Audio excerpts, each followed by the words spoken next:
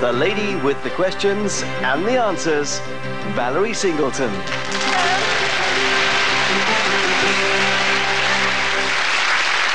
Hello and welcome to Backdate, the show that helps you remember what happened when, where and why in the last 6 decades. All of us remember roughly when events happened, but I wonder how accurate we can ever be.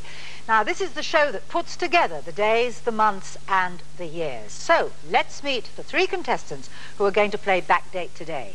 First of all, Vic Cole, who is pump room guide in a museum in Gloucestershire.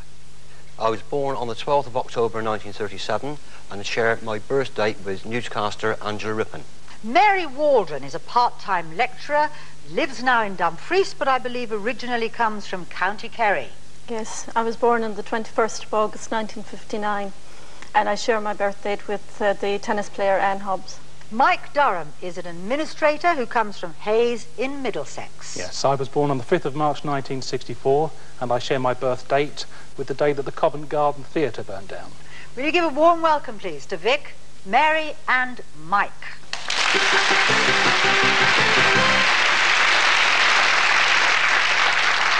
Let me explain Backdate to you. On our masterboard we have a selection of different numbers. Now you can win these numbers by answering general knowledge questions, and the idea is to turn those numbers into date lines on your grids. And a complete date line, of course, is a day, a month and a year. You get 10 points for an ordinary answer and you get 30 bonus points if you get a date line question correct. In the first round, the computer is scanning the board at random, and when you buzz in, it stops. If you get the answer right, you get that particular number. If you don't, then I will throw it open to the other contestants. It's a fairly fast round, so here goes. Which veteran Australian DJ is nicknamed Fluff? Vic. Alan Freeman. Yes. Number 16. Day A, please. Which novelist wrote the book Oranges Are Not the Only Fruit? Mary. Janet Winterton. Yes, Jeanette Winterson is right. Number 9. Day A, please. Which veteran American television chat show host was introduced to his audience with the words, "Here's Johnny"? Mike. Johnny Carson. Yes. Number 8. Month A, please. What is the first name of the English fashion designer whose surname is Hamlet? Mary. Catherine. Yes, that is right. That gives you 47, Mary. Year A, please. Which film featured the Oscar-winning song The Windmills of Your Mind? Mary. Thomas Crown Affair. Yes, very good movie. Number 7, where's that going? Month A, please. And Mary, you have a date line. Very short time into the game, our first date line for Mary is the 9th of July, 1947. How are you on the 40s, Mary? So-so. On the 9th of July, 1947, the announcement of what led to cheering crowds outside Buckingham Palace and the appearance on the palace balcony of Princess Elizabeth? The announcement of her engagement to Philip Mountbatten. Yes, that is correct. You have 30 bonus points. Mary, that date line is now frozen. You can't play on it until you've completed another one. Which United States agency is part of the Department of Justice and had as its director J. Edgar Hoover? Mary. The FBI. Yes, and he was the director from 1934 to his death in 72. 60. Year B, please. Which Irish singer caused a storm of protest when she tore up a picture of the Pope live on American television? Mary. Sinead O'Connor. Yes. Number 15, Mary. Day B, please. Which controversial playwright had an early success with a TV drama called Vote, Vote, Vote for Nigel Barton? Mike. Dennis Potter. Yes, Mike. Number 66. Year A, please. Snow crown and snow cap are both varieties of which kind of vegetable? Mike. Celery. No. Anyone else? Vic. Cauliflower. Yes, Vic. That is right. The clue was in the snow. 17. Day B, please. Last question in this round. Which religious leader ordered the mass suicide of the People's Temple cult in Guyana? Mary. Jones. Jim Jones. The Reverend Jim Jones is right, Mary. Number 29 is yours. Day C, please. And that brings us to the end of our first round. Let us look at the scores. Mike and Vic are in second place on 20. Mary, you are in the lead on 90 points. Now, in this round, I allow you to play a little bit more skillfully, really. I always count the first round rather as like the deck of cards that you get dealt. This time you can actually create your own datelines because I allow you to pick a number off the board. And it's our entertainments and quotations round. So, Vic, would you like to begin by naming a number, please? 11. I gather you collect records, Vic. What sort of records are those? They range from the 50s and 60s, mostly pop music, and it's known as WRCC, the Worst Record Collection in Cheltenham. Ah. I have the records that everybody else doesn't want. Well, I don't know about this one. Let's see if you've got this one in your collection. You're alive, so come on and show it. There's such a lot of living to do.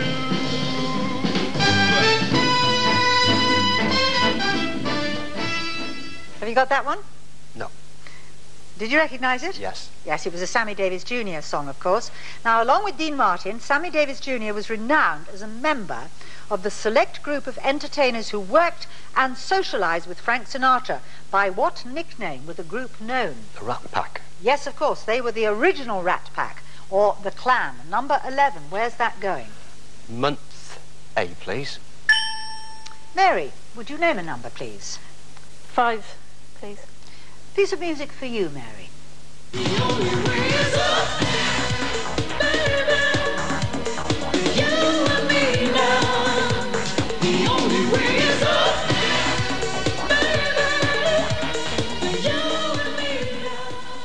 That track was The Only Way Is Up. You looked as if you recognised it, Mary. You were digging around there. Yeah. And that song topped the British singles charts in 1988, performed by former model Yasmin Evans. By what name was she better known?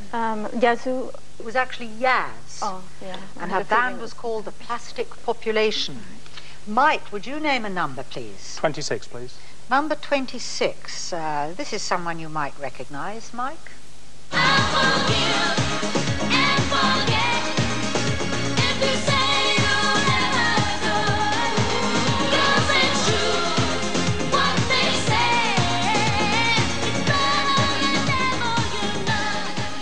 Recognise it? Yes. I believe you're actually a relative of Russ Conway, isn't that right? Distant Yes, relative? I know that, but I don't think he does. Oh, how far away is it? Second cousin, something Oh, well, like that's that. not bad. Did you recognise that Kylie Minogue number? Yes, Better the Devil You Know. Now, in 1990, that song became Kylie's 10th top 5 single, with which British hit-making threesome did she record all her early chart successes? Stock Aitken and Waterman. Yes, very good. Number 26 is yours. Day A, please. A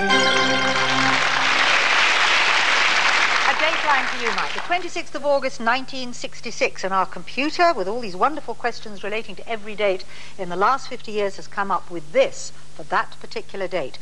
Which country's Air Force was reeling after several senior officers in the Federal Ministry of Defense resigned following disclosures that 60 US-built starfighter jets had crashed on training missions? America? No, Mike, I thought for one moment you wouldn't remember it all, actually. It was a very long question. It was the West German Air Force. What a shame. You have an open dateline you can change. You don't have 30 bonus points. Vic, we come back to you to name another number, please. 53, please. 53 you've picked, Vic. Is there any reason you... The year I started work. Ah, right. Well, let's see if you saw this movie, which was a little bit later than 53. It's quite a maze, isn't it? I should have warned you that those passages were a waste of time. So you found the young lady, hmm? One of you is brighter than I'd thought. That's me. And in that case, you're entitled to your reward. Did you ever see that? No. City Under the Sea, made in the 60s, Vincent Price there. Now, one of Vincent Price's earlier roles was in a groundbreaking Warner film called House of Wax, perhaps best remembered for its pioneering efforts with which visual experience? No. Oh, it was 3D. Oh. You had to wear those funny glasses, Oh, do you I see. remember? Mary, would you like to name a number? I'll stick with 5, please. A slightly earlier movie for you, Mary. Harbouring an escaped murderer is a very serious offence, Mrs. Hawkins. I should sit down. Of course, if you were intimidated or blackmailed and you told us the whole story, well, that would put a different complexion on the matter. You know, without your help, we're going to have to make persistent inquiries. It's often very embarrassing for the people concerned. We get to know all sorts of things. Now, Mary, I would doubt if you saw that the first time around, because it was made the year you were born, but have you ever seen it since? No. Well, it was Hell is a City, and it was Stanley Baker with which British actress known for her stage and television roles? Billy Whitelaw. Yes, that is right. Number 5. Where's that going? Month B, please. Mary, you have another dateline. This time it's the 15th of May, 1960. England's soccer team was beaten 3-0 in Madrid. Captaining England for the first time was a brilliant Fulham inside forward. Who was he? Dean. It was Johnny Haynes. Right. Mike, your turn to name a number. 89, please. Another 60s movie for you, Mike. I've persuaded London Transport to lend us this old bus. We fix it up like a mobile hotel. This year we live in it, take it to the south of France. Then next year we'll be ready to take paying passengers. The sky is the limit. Great. Isn't that marvelous? Isn't that great? Yeah. One thing. We've got to do the fixing. Well, Mike, I don't think you were even thought of when that was made, 2 years before you were born, but you may well have seen it since. My daughter's favourite movie. Is it really? Of course, there was Summer Holiday with Sir Cliff Richard. Now, on their Summer Holiday, which dancer and actress, also known for playing Aunt Sally and Wurzel Gummidge, did they give a lift to? Una Stubbs. Yes, right. How many times have you seen it? About 70, I think. It's on every day. Where are you going to put your number? Year A, please. And Mike has changed his dateline to the 26th of August, 1989. On the 26th of August, 1989, Mike, it was reported that Betts Hanger Pit was closing, the last coal mine in which southern county? There aren't that many southern counties with coal mines. No. Cornwall? No, it wasn't. That's tin mines, Mike. It was, in fact, Kent. Vic, back to you to name a number, please. 22, please. Vic, which British actor who starred in Quo Vadis and Spartacus said a diplomat these days is nothing but a head waiter who is allowed to sit down occasionally? Leo Gunn? No, Vic. It was Peter Ustinov. Mary, would you name a number, please? 3. Which Democratic statesman and 39th American president is reported to have said, I am convinced UFOs exist because I've seen one? President Carter. Yes, Mary. Jimmy Carter is right. Number 3. Month B, please. Still with 60, but another month. The 15th of March, 1960. This is what our computer has come up with, Mary, for that date. The British record transfer fee... Oh, dear, it's another football question. The British record transfer fee for a soccer player was broken when Manchester City paid £53,000 for which Scottish international? Dennis Law. Yes, well done, from Huddersfield. 30 bonus points, putting you on 140. Dateline A is open to change. Mike, would you name a number, please? 93, please. In a classic comedy sketch, what kind of creature were John Cleese and Graham Chapman arguing over when they said if you hadn't nailed it to the perch, it would be pushing up the daisies? A parrot. A parrot. Wonderful sketch from and now for something completely different. 93 is going where, Mike? In Year A, please. So you two are changing your dateline again, the 26th of August, 1993. A Nature report claimed that it would take 50 to 100 years for which atmospheric layer to recover from its destruction by CFCs? The ozone layer. Yes, Mike. 30 bonus points. And that brings us to the end of round 2. Let's take a look at the scores. Vic on 30 in third place. Mike, you've now moved into second place on 80. Mary is in the lead on 140 points.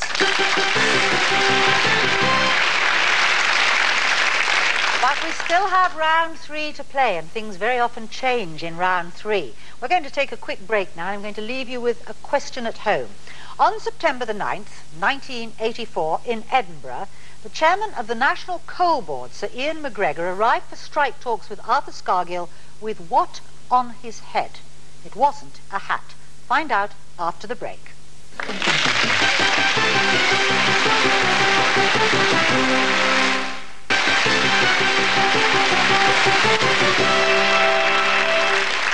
Hello again. Before the break, I asked you what the chairman of the National Coal Board, Sir Ian McGregor, was wearing on his head when he arrived in Edinburgh for strike talks with Arthur Scargill. in September 1984. I told you it wasn't a hat. It was, in fact, and I have no idea why, a carrier bag. Let's move now into round 3 and see that Mary is in the lead on 140 points. Now, in this round, you can be a bit more crafty the way you play, because you not only get to pick numbers off the board, you're allowed to pinch numbers from the other contestants. So if you play very cleverly, you can actually make it very difficult for them to score. It's another buzz around. Again, you have to buzz in quite quickly to get your answer in first. Here goes. Until his death in 1967, who was the manager of the Beatles? Mike. Brian Epstein. Yes, pick or pinch, Mike. I will pinch Mary 7, please, and put it in my month B.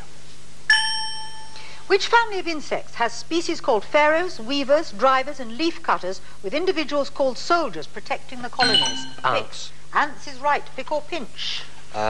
Pinch Mary 60 and put it in year A, please. And you have a dateline, Vic. It's the 16th of November, 1960. Nice short question for you. The actor known as the King of Hollywood died. Who was he? Clark Gable. Yes, the lovely Clark Gable. 30 bonus points. And a frozen dateline, Vic, that you can't touch until you've completed another one. In the film Star Wars, which actor played the character of Han Solo? Mike. Harrison Ford. Yes, pick or pinch? I will pinch Mary's 29, please, and stick it in my day B. Oh dear Mary, this is not good news for you at the moment. On an ordnance survey map, what is depicted by a pair of crossed swords? Mary. A battle site. Yes, pick or pinch? I will pinch 11 from Vic, please, and move it to month A. So you have another dateline, the 9th of November, 1947. You'll be very glad, Mary, to know that this is not a football question. What morning ceremony in Whitehall was filmed for the first ever high-definition tele-recording and shown again that evening? State opening of Parliament. Oh, no, Mary, I'm sorry, it wasn't. It was the Remembrance Day service at the Cenotaph. No bonus points. Which mass participation British sporting event was won in 1995 by Dionisio Theron of Mexico? Yes, Mary. London Marathon. Yes, it was. So, pick or pinch? I'd like to take 8 from Mike to my month A. So you've changed the month, and it's now the 9th of August, 1947. Which actor, known on radio for his catchphrase, "Mind my bike," was co-starring with Kathleen Harrison in the comedy film Holiday Camp, where they played the Huggets? Kenneth Williams? No, Mary, a bit earlier than that. It was actually Jack Warner. Comedians Gareth and Norman are better known by what names? Mike? Hale and Pace. Yes, pick or pinch, Mike? I will pick 89, please, to go in my year B. A dateline, Mike, the 29th of September, 1989. In which athletics event did Javier Sotomayor of Cuba break the world record at the Caribbean Championships? Long jump. No, Mike, it was the high jump with 2.44 meters. That's 8 feet. For those of us who still can't quite work it out. Which divided capital city is known as Lefkosia by the Greeks and Lefkosia by the Turks? Yes, Vic. Istanbul. No, it's not. Anyone else? Nicosia. Mary. Nicosia is right, yes. What are you going to do, pick or pinch? I'd like to take 66 from the board to my year A, please. So, the 9th of August, 1966. On the 9th of August, 1966, who mistakenly attacked a friendly South Vietnamese village 80 miles southwest of Saigon? The U.S. Army. No, Mary, I'm afraid it wasn't. It was actually the United States Air Force. I'm sorry, I can't accept that. By what name? That sound brings us to the end of round 3. Let us see who is going to go on to play a date with a decade. Vic, you are on 70 points in 3rd place. Mike, 110 points, 2nd place. Mary, you have won on 170 points.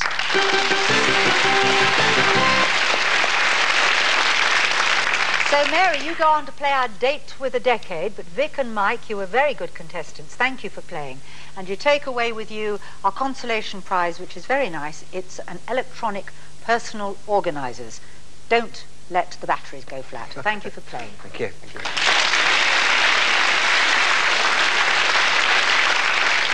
Mary, would you join me, please, to play A Date with a Decade?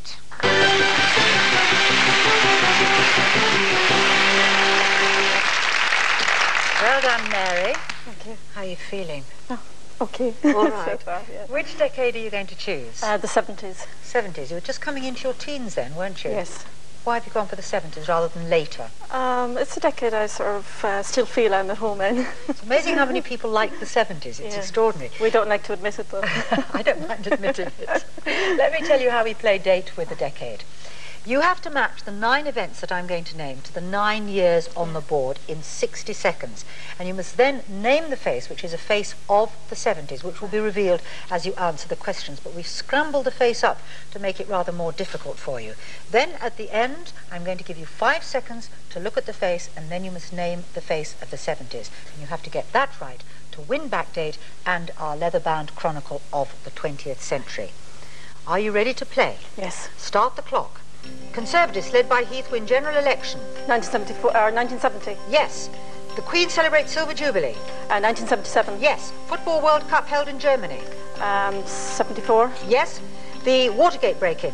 72. Yes. Yom Kippur War begins. 73. Yes. Brotherhood of Man win Eurovision Song Contest. 76. Yes. Annie Hall beats Star Wars to win Best Picture Oscar. 78. Yes. Rolling Stones at #1 with album Sticky Fingers.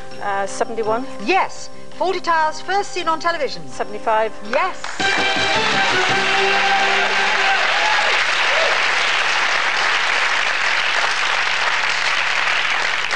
And that was in a very good time indeed, Mary. I'm now going to give you 5 seconds to have a look at that face. Do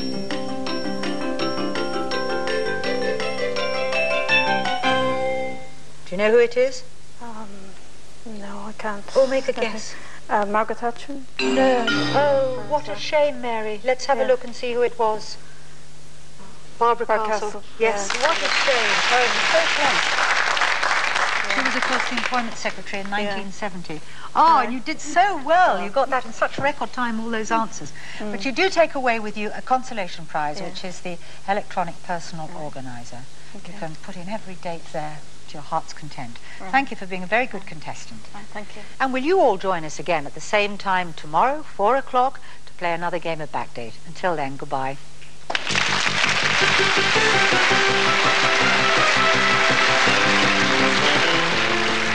Well, keep those brain cells in trim because you'll need them for another number crunching countdown. That's on 4 in a couple of minutes.